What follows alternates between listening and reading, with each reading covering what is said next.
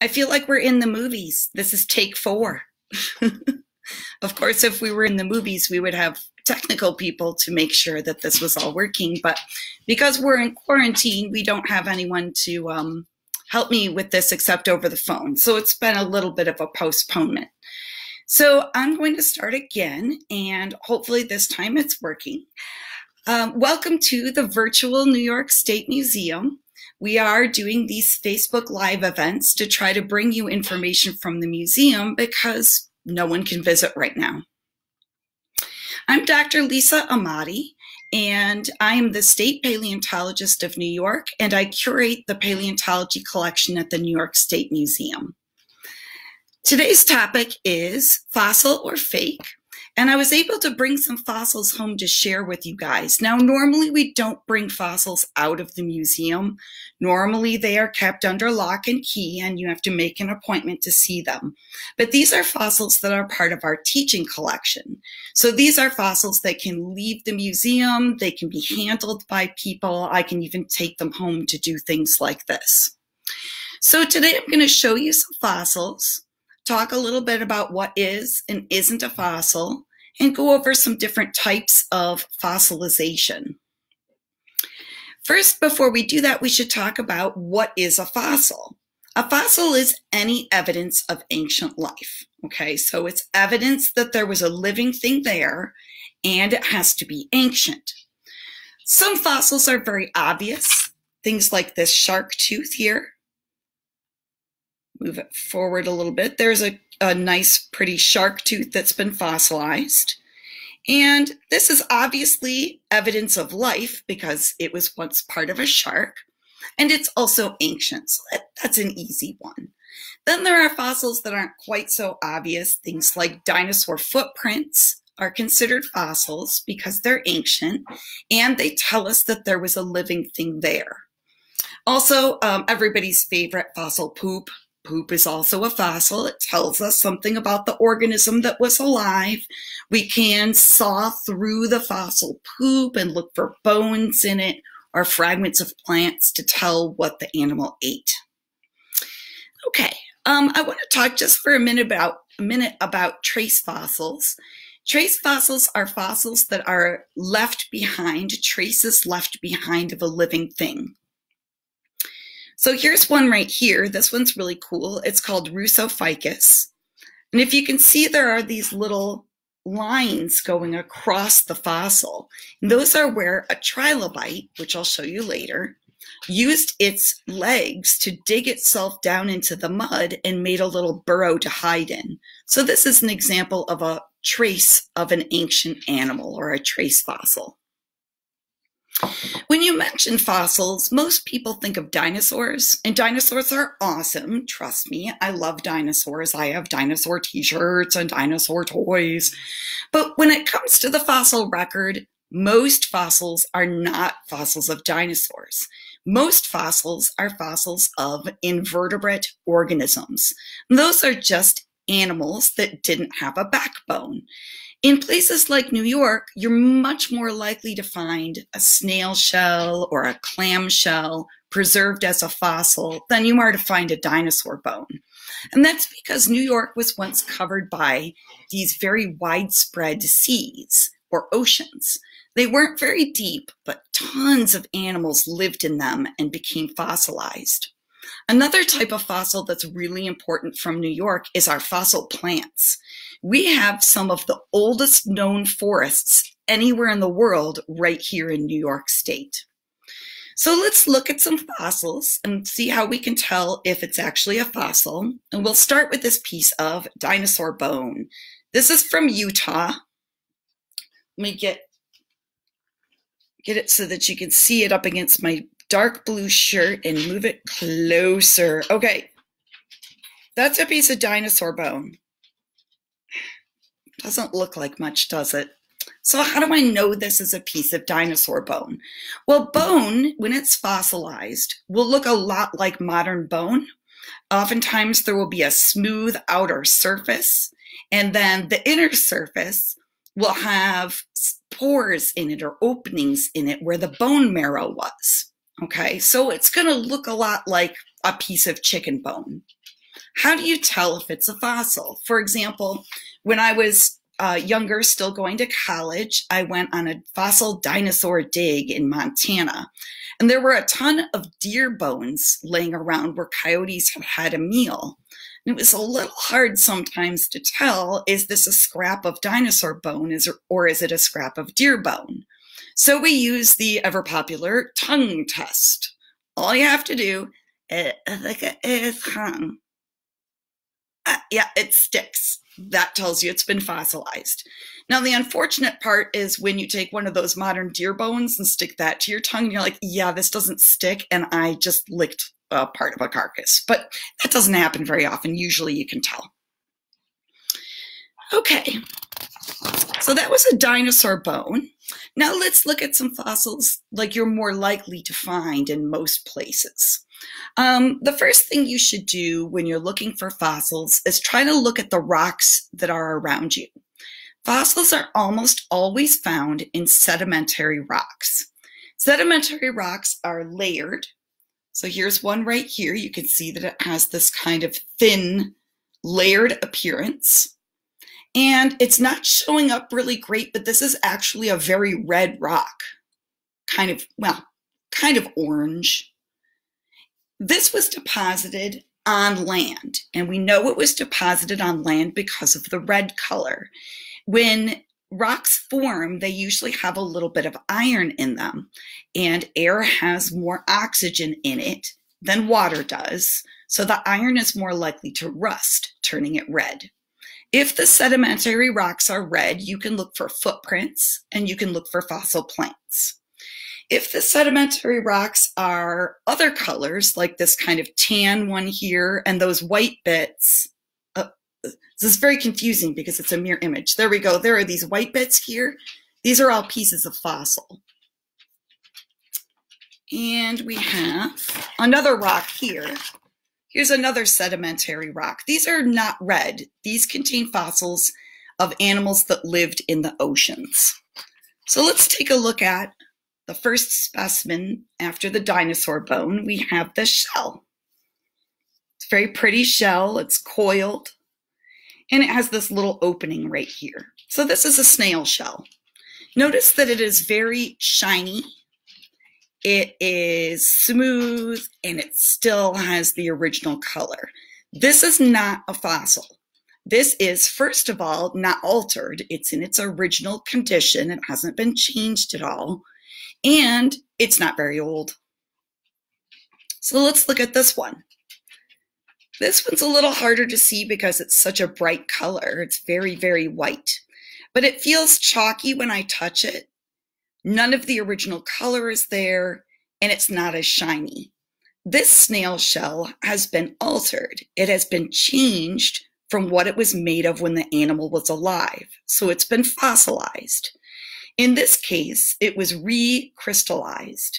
The mineral that the original shell was made of has changed into another mineral. It has changed its shape. So that is not only ancient, it has been altered. Here's one from New York. This one's called either Platycerus or Platycerus. It depends on how you want to pronounce it. Nice little coiled snail. It's about 350 million years old. Okay, let's move on to the snail's near relatives, the bivalves or clams. Here is a clamshell. Well, it's not actually a clamshell. It's a clam fossil. I'm going to try not to drop it on my keyboard. You can see that it has this clam shape, but you don't see any surface features. It's very, very smooth. And that's because this is actually an internal mold of a clam. What happened was the clam shell was open, mud got into it and filled up the inside of the shell, and then the shell dissolved away. So it's still a fossil. It's a fossil of a clam, but the shell is no longer there. Here's a clamshell from New York. You'll notice that it's a little crooked looking. So it's, I'm having trouble with the mirror image. It's kind of fatter right here than it is on the other side. So basically, if you were to take this and you were to cut it in half and fold it over, the two sides would not match each other. And that's how you tell if it's a bivalve instead of our next fossil, a brachiopod. Notice that the brachiopod, if I were to cut this in half and fold it over, the two sides would match each other. So the way to tell a brachiopod from a bivalve is brachiopods, the two sides of the shell match each other, and in bivalves, they don't. Now, this is also a really interesting fossil because it's about 350 million years old, but it is essentially unaltered. It is still made of the same mineral that it was made of when the brachiopod was alive. Still qualifies as a fossil, but kind of neat that it's still made of what it was when the animal was alive. Our next group is also related to snails and clams. I'm going to show you some cephalopods. Cephalopods are things like squids, octopuses, cuttlefish, and the chambered nautilus. The chambered nautilus has a big coiled shell, kind of looks a little bit like a snail shell, but it doesn't coil up. And the little tentacles stick out the front of the shell. They're very rare in today's oceans, but in the past, most cephalopods had a big, hard, coiled outer shell. So I'm going to show you a little guy right now. See how it's coiled? And it also has kind of a gold, ooh, there you can see the gold color. See the gold color to it? This fossil actually used to be made of one mineral and now is made of the mineral pyrite. Pyrite is also known as fool's gold because it fools people into thinking they just found something that's worth a lot of money when it actually isn't. Let's see, what else did I want to tell you about? Oh, corals.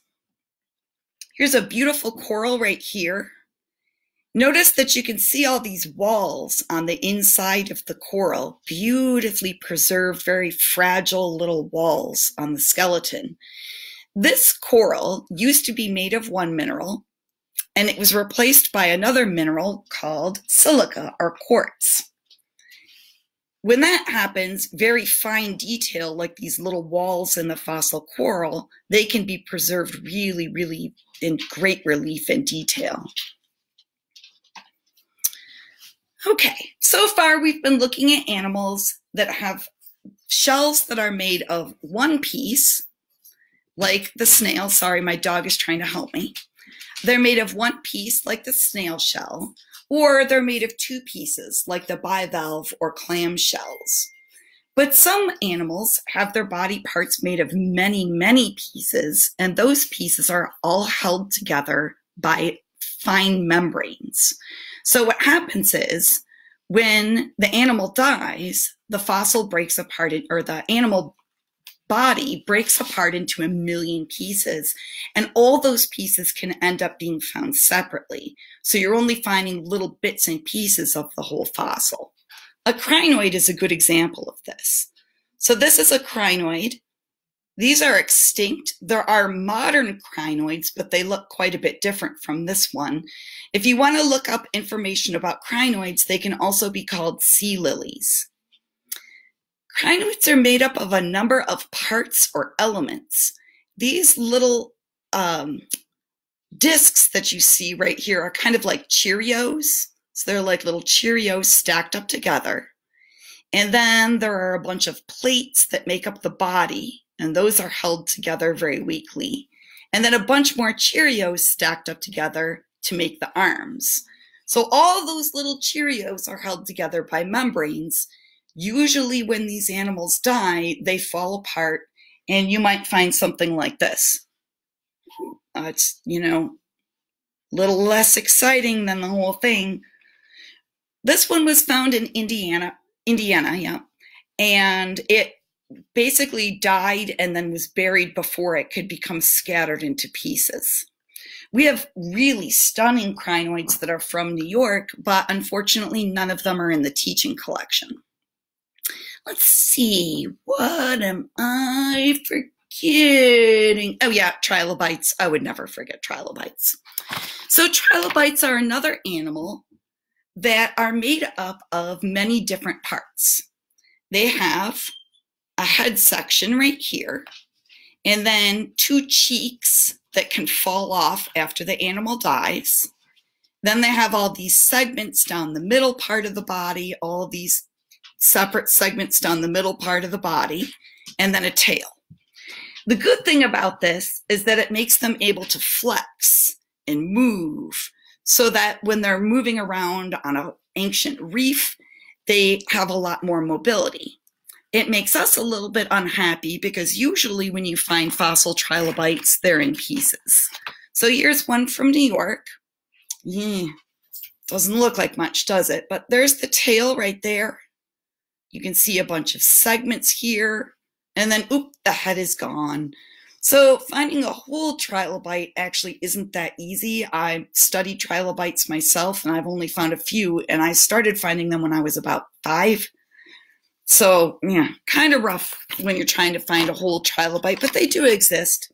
Here's another one from New York. It's a dark trilobite on a dark rock, so not super easy to see. You notice that they're usually found encased in rock. But every once in a while you find one that is not. Here's a little trilobite. These are his eyes right here. And we're going to keep rolling him around. There's his whole head. There are his segments of the middle part of the body. And if we keep going, we will find, there it is, the tail.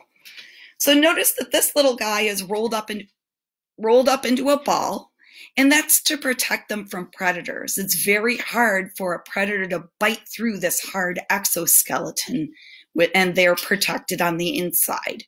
Trilobites have been extinct for about 250 million years, but they were very important when they did live.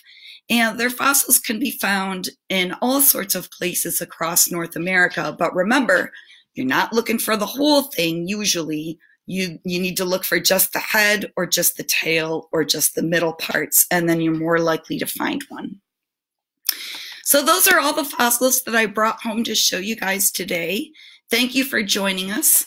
I hope you enjoyed learning a little bit about fossils, and hopefully we'll be back soon, either in person or online, to tell you guys more about our specimens at the New York State Museum. Thanks again for tuning in.